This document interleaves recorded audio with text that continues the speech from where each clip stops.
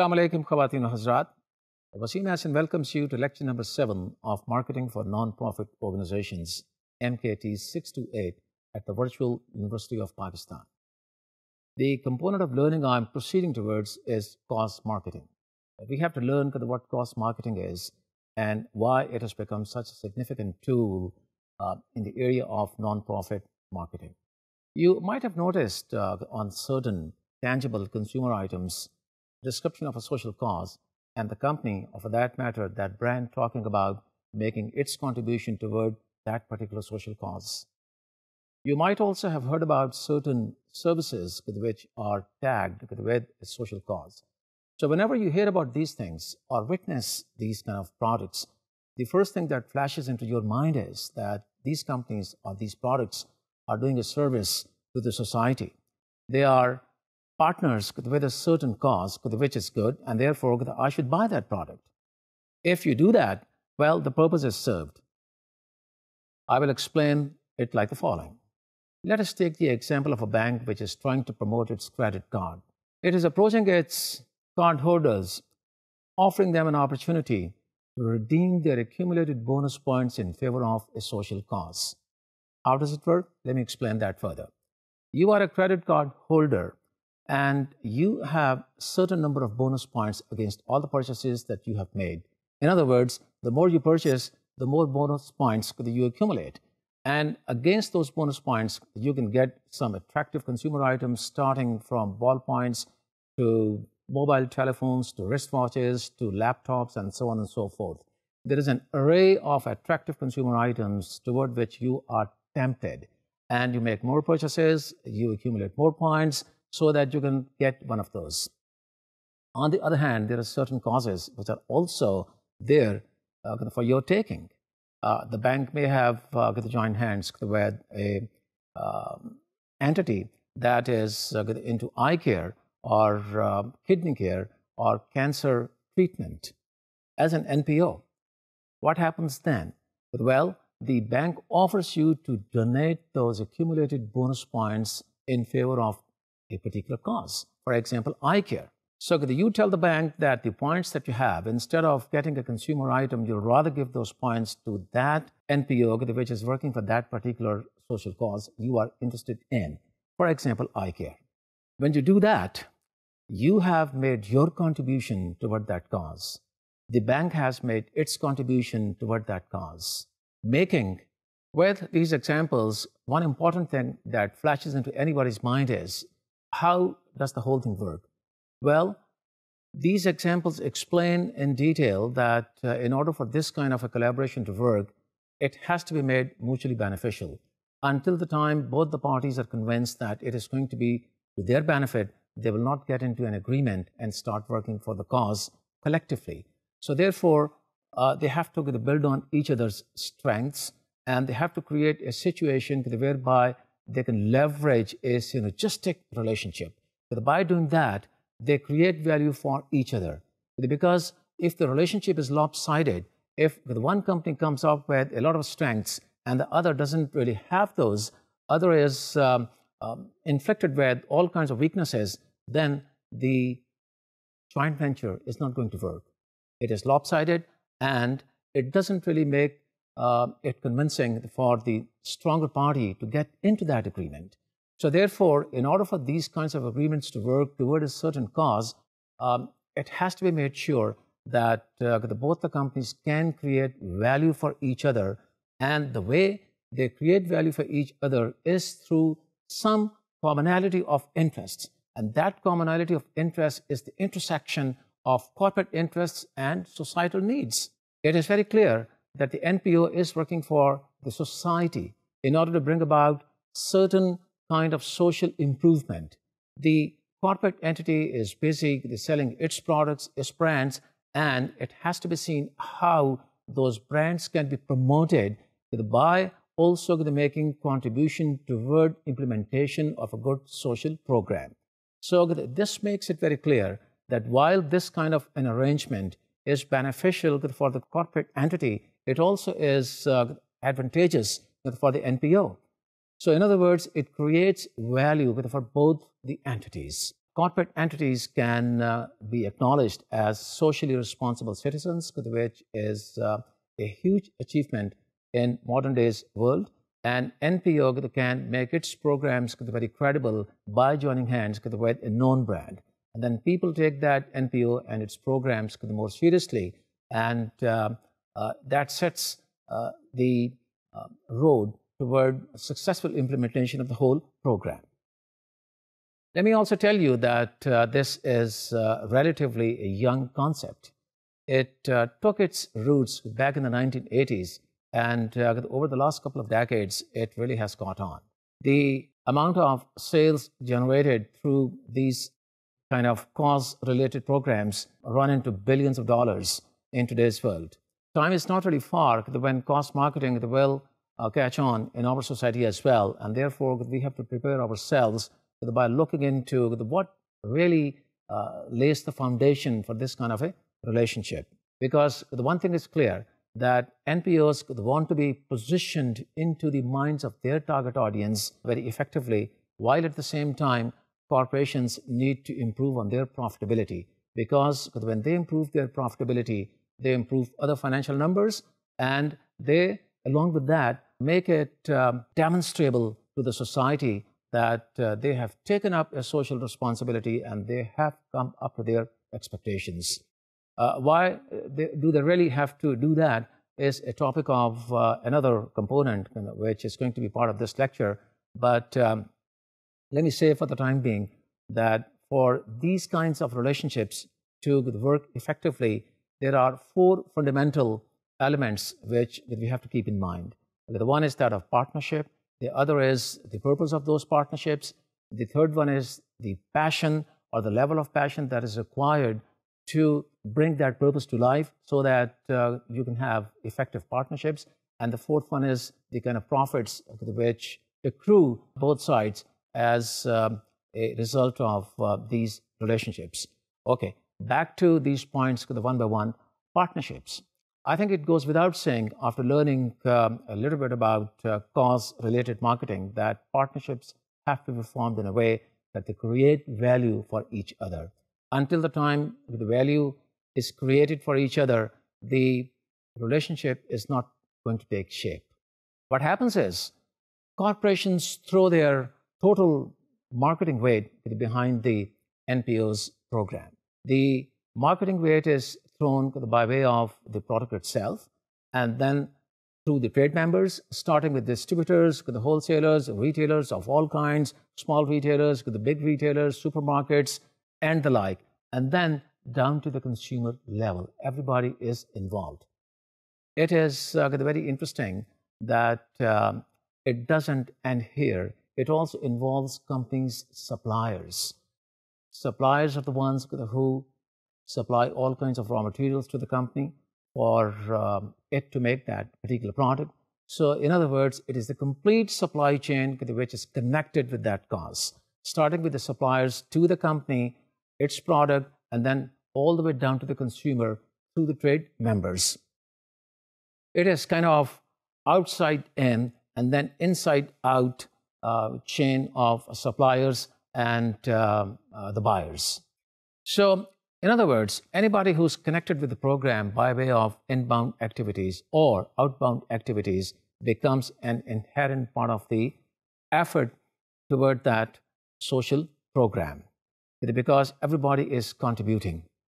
As a result, sales of the company increase, it improves its bottom line, and hence all the related financials. It is also very beneficial for the NPOs because it brings a lot of legitimacy to the NPO and the cause it is addressing. The credibility that the NPO gets because of this relationship makes its programs more implementable, and it is in a better position to achieve its mission. And we all remember from our past learning that it is the achievement of the mission which is of highest significance when we talk about NPO marketing and not profitability. So this relationship paves the way for achieving that mission. Another feature of partnerships is that the NPOs stand to gain by way of acquiring corporate expertise. When they work with these kinds of the corporations having very prominent brands, there's a lot of exposure which NPOs get, and which makes the way for them to further their marketing objectives, because there's a lot of marketing expertise which is imparted intentionally or unintentionally to NPO the marketing team. This happens to be a very important contributor toward the total marketing program. And then, as we know, it improves the revenue stream of the NPO for sustaining its the program, and also developing a finance pool which will always help the NPO in making its the programs implementable.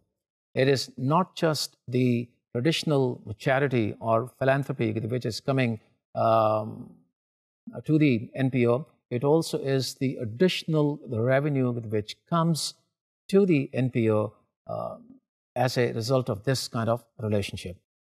All this boils down to one point, and that is that the relationship has got to be very well thought through, well planned, well structured, and then well executed. It is going to be well executed only if it is very well planned. We know the importance of planning from one of the earlier lectures, because putting together a program in a very professional and effective way is the only way to convince the stakeholders who are going to be convinced of the validity of the social cause the NPO is working for. Until the time the internal stakeholders are not convinced, there is no way that company can move forward with execution of the program. Here, the importance of this factor gets even more pronounced because you're working with a potential partner. You're working with somebody who already is very knowledgeable in terms of making marketing plans and business plans. So therefore, the marketing plan that you put together has got to be highly sellable and should look like the one which is going to be implemented with total effectiveness of the social issue at hand. Only then the corporate sector is going to be convinced on the validity of that program. And the reason I talked about legitimacy and validity of NPOs getting out of this relationship basically owes to this fact. This further implies and strengthens the fact that both the parties have to build on each other's strengths in order to make the relationship highly synergistic. Because a synergistic relationship will be effective and it will work both ways, and they can draw on each other's strengths and make their respective programs implementable and their objectives achievable.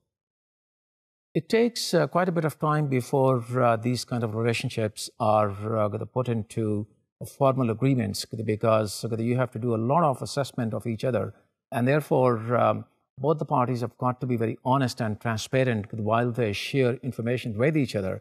They've got to make it easy for the other party to make a very rational, objective, and honest decision about whether to get into a relationship or not get into it. It is very obvious and natural if they find a convergence of professional outlook. Only then they will go ahead with the relationship.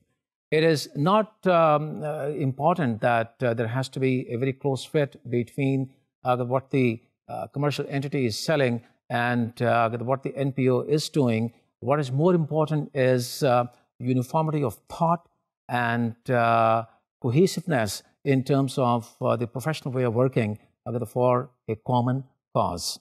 And therefore, the assessment process has to be made as less complex as possible. And the complexity could be taken out of the equation only if transparently and honestly information is exchanged between the two parties. The fact is that making these arrangements and giving them a formal shape takes longer than the duration of the campaign, so to say. For example, a campaign which is directed toward a common cause may last for anywhere from 6 months to a year or a year and a half. But it may take like a couple of years before an agreement on the relationship takes place.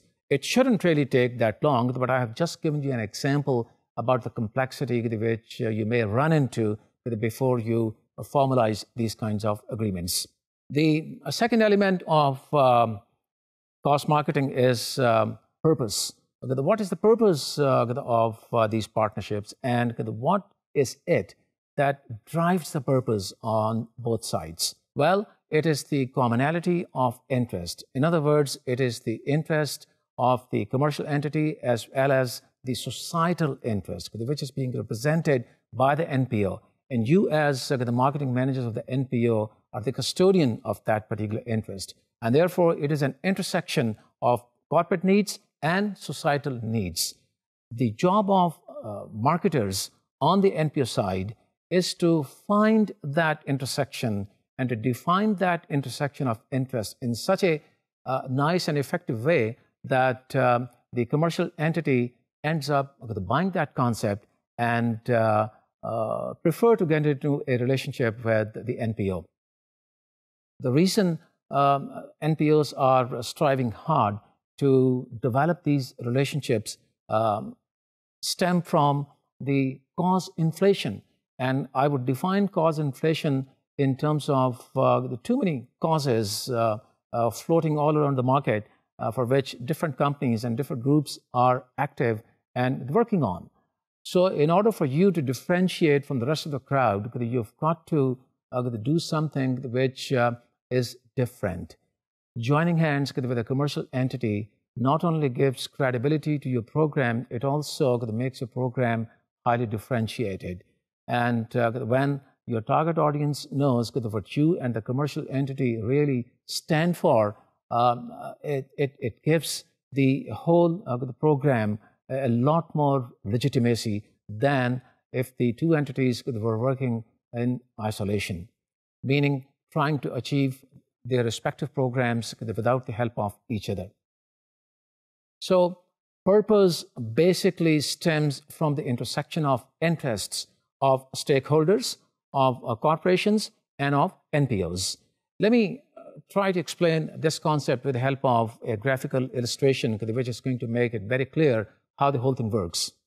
As the presentation shows, we have nonprofits sitting right on top in blue, and then we have the stakeholders on the left-hand side who are a part of the nonprofits because they're a combination of the volunteers, society activists, and the board of directors, and any other individuals, groups, foundations, or any entity which is supportive of the nonprofit cause. And then we have the second partner by way of corporations shown in green.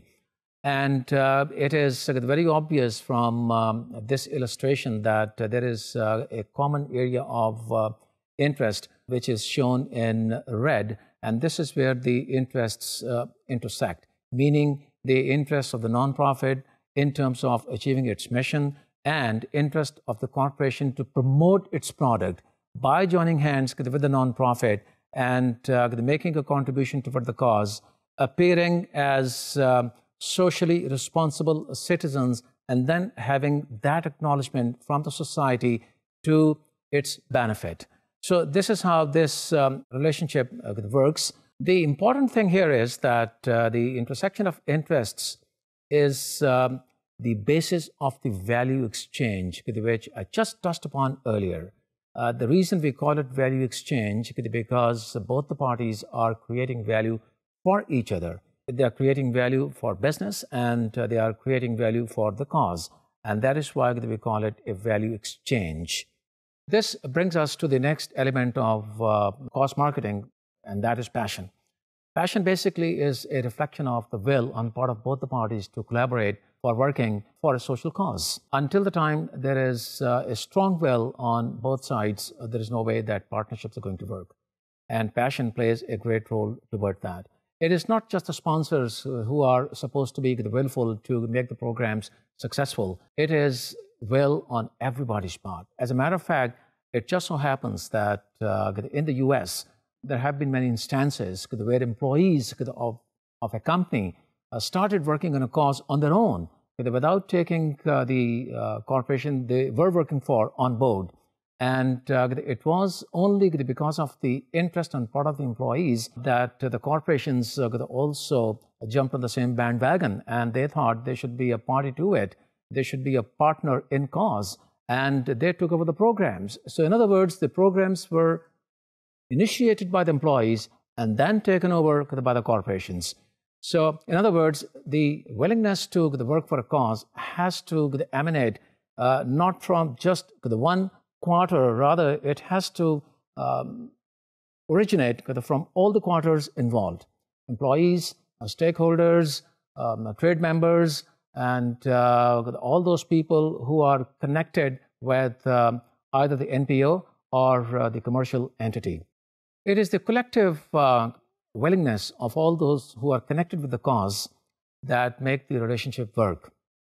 The fact of the matter is that the working for the community has become so much important and has taken on an added significance that many teenagers in the Western societies are working for social causes. And another fact is that their experience of the working for the community, when shown on the resumes, gets them a lot more attention in comparison with those who have not worked for the community.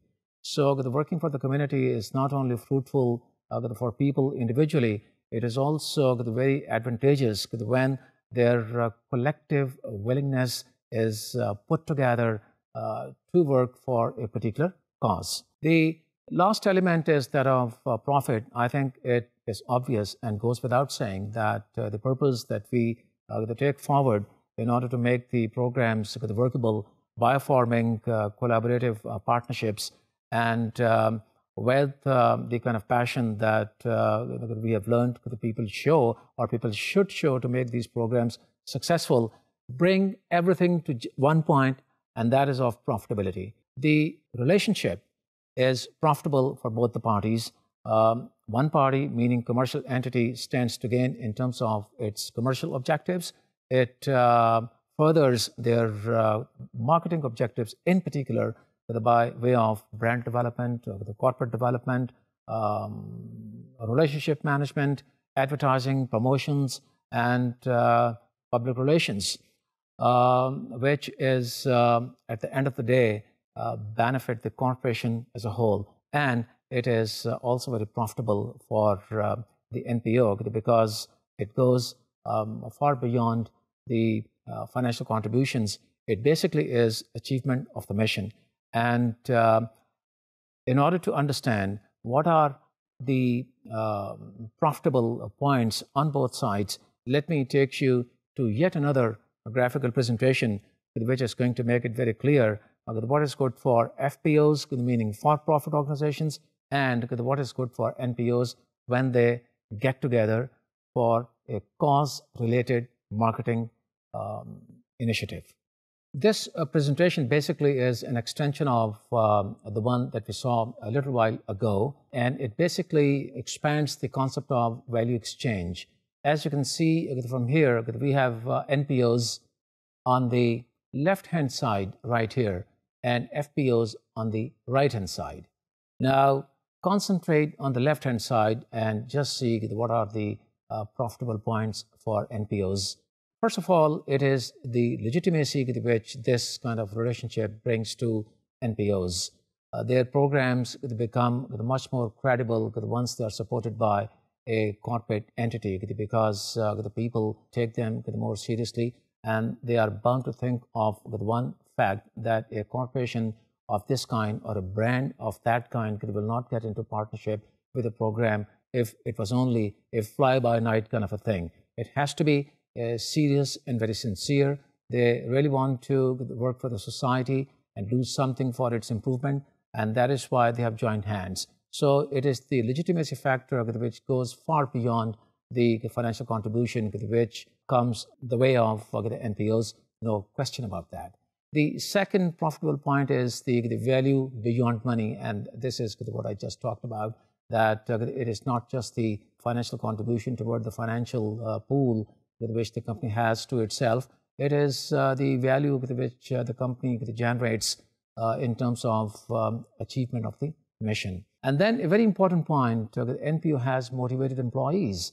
Naturally, when they realize that they have the support of an important commercial entity, they work in a much more motivated environment because they know they are being backed by somebody with meaningful pool of resources. Then it brings brand loyalty to the program of the NPO.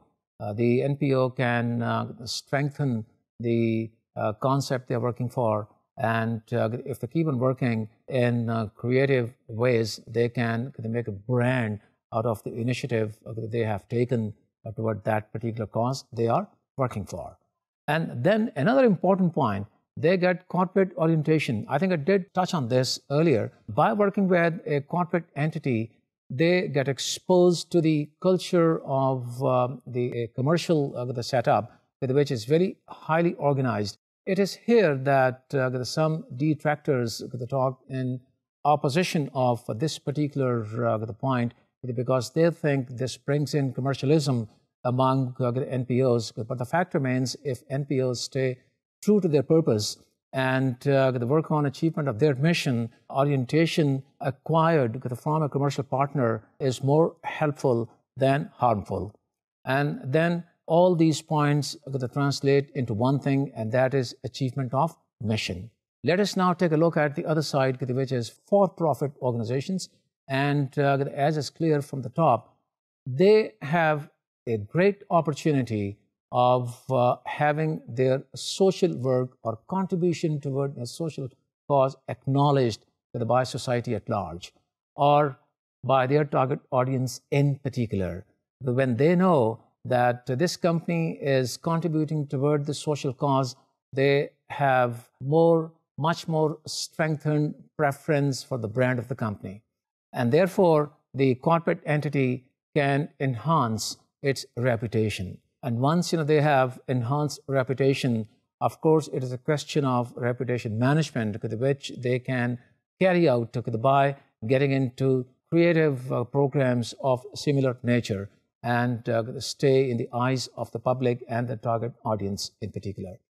And then they also, on the commercial side, have the motivated employees. The motivated employees are a great asset for any company, may that be a commercial entity or a non-profit organization. They produce the better results, and they make the programs of the company implementable, and even when they are contributing toward a social cause, their contribution which comes forward by way of the passion I talked about earlier, it means a lot for the company they are working for, and a lot for the social program they are contributing towards. And then, of course, they have improved the bottom line. Their profitability increases because naturally it pushes sales, and when it pushes sales, it gives the company a better bottom line and better related the financial ratios and so on and so forth. Important point here is the point of convergence, where the profitability of the two sides meet, and that is the value exchange. What it really means is that this kind of a cause-related marketing initiative creates shareholder and social value. It creates value for the shareholders on the commercial side, and it creates value on the social side. It helps NPOs achieve their mission, and it adds value to their programs. It also does a couple of more things, but I'm going to talk about those because the ones I am talking about wrapping up this concept into giving you a structured definition for cause-related marketing. We are now getting into the next component, which is definition of cause marketing. As a matter of fact, our learning that we have developed through the lecture so far has brought us into this component, which is now going to build up on the elements of a structured definition of cause marketing. We have seen with the help of the graphical presentation of a little while ago that cause marketing is beneficial for the two partners in cause, meaning the corporate entity as well as the NPO. And cause marketing is something which goes far beyond financial contributions. It is not just charity or philanthropy. It is something which is very well structured, and it goes a long way toward achieving the mission of the NPO and also strengthening the brand of the commercial entity. The main feature of this relationship is that the commercial organization throws its marketing weight behind the social cause. And marketing weight, as I explained earlier, is thrown by way of the distribution network of the company, as well as the integrated marketing communication campaigns initiated by the corporate partner. It is very beneficial for the NPOs because they can have an outreach which, in the absence of this kind of a relationship, is not really possible. Just think of the distribution setup of the corporate entity and look at the distribution of the product, meaning distributors, the wholesalers, and all kinds of retailers, and then consumers spread all over the marketplace, getting exposure to the social cause and getting motivation to actuate into preferring the product which is working for the social cause are some of the things which are not really possible if the NPO was to work on its own, meaning in the absence of this relationship.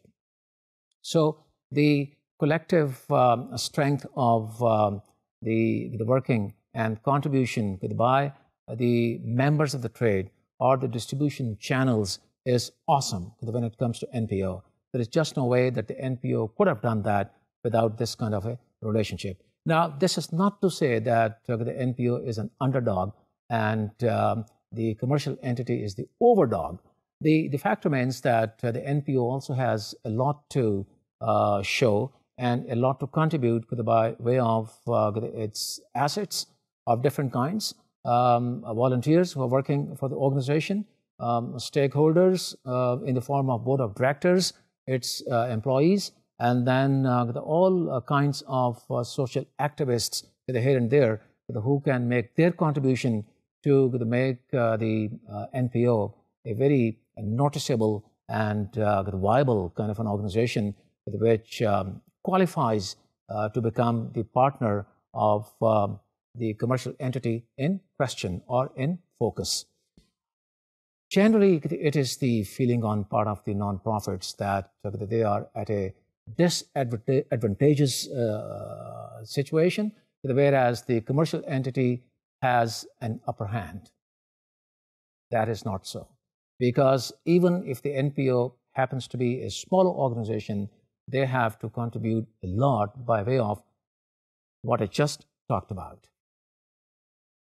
NPOs, however, stand to gain also through the multiple exposure to the program by way of the communication campaigns kicked off by the commercial entity. Just think of the marketing collaterals which carry the description of the social problem, the social cause, and the contribution which is envisaged to be made by all the connected constituents of the whole program.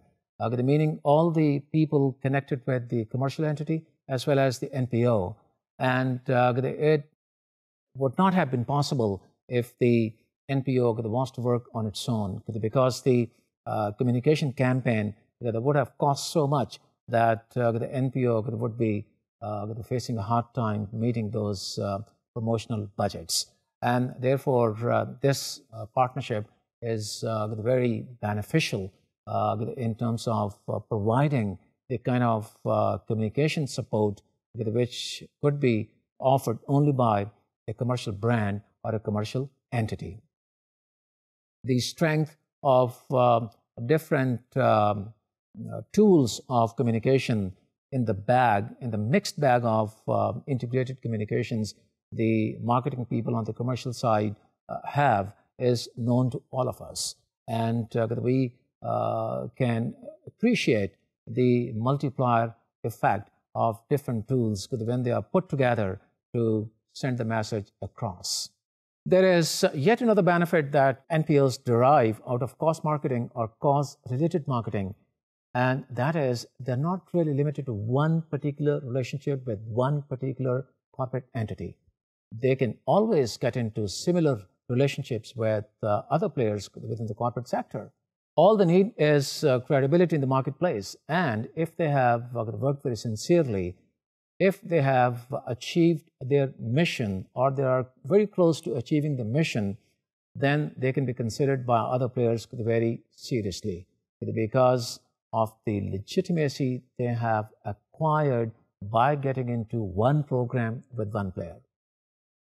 This is a huge benefit which can make this kind of an exercise almost perpetual if the NPO wants to be very active and wants to be kind of proactive. I think I did point out earlier that it basically owes to the cost inflation that the NPOs could have to differentiate themselves from many others working in the same area and then joining hands with commercial entities. And commercial entities have to consider NPOs because they want to prove their corporate citizenship. And this, therefore, works with both ways. So we have seen that cost marketing has become a very important tool of marketing at the disposal of commercial marketers as well as social marketers. In other words, the marketers working on the NPO side. It really has become a new arm of marketing, in the words of a few experts. They say, in addition to advertising, promotions, and public relations, cost marketing is a tool which many companies should employ in order to prove their corporate citizenship and for NPOs to achieve their mission. With this, we are now all set to take a look at the definition of cost marketing or cause-related marketing. But again, before I talk about the structured definition as put forward by an expert, let me show you a summary of what I have talked about in a graphical form, which will automatically take us to that definition for a greater sense of clarity. If you take a good look at this presentation, you will see that this basically talks about the complementarity of the two sides, meaning the commercial side and the cause side, represented by NPOs. And therefore, this also becomes kind of an extension of the presentation that we had just a little while ago. Take a look on the left side, and we have commercial marketing sitting here. Commercial marketing creates a lot of value for the corporation in terms of improved sales and a healthier bottom line, and all those benefits that I talked about in terms of the value exchange. If you take a look at the cause side, represented by NPOs, here we have the particular cause, and we are convinced that this cause, because of the contribution by the corporate side and the primary working of the NPO, creates some social value by addressing societal value-based needs. The needs that are addressed by NPOs are societal-based. We know that. And NPOs work for those needs. And we also know there is an intersection of interest, which was the subject of the first graphical presentation I showed you. And it is that intersection of interest which actuates the two sides to join hands and then work together collaboratively for a common cause and for a common end.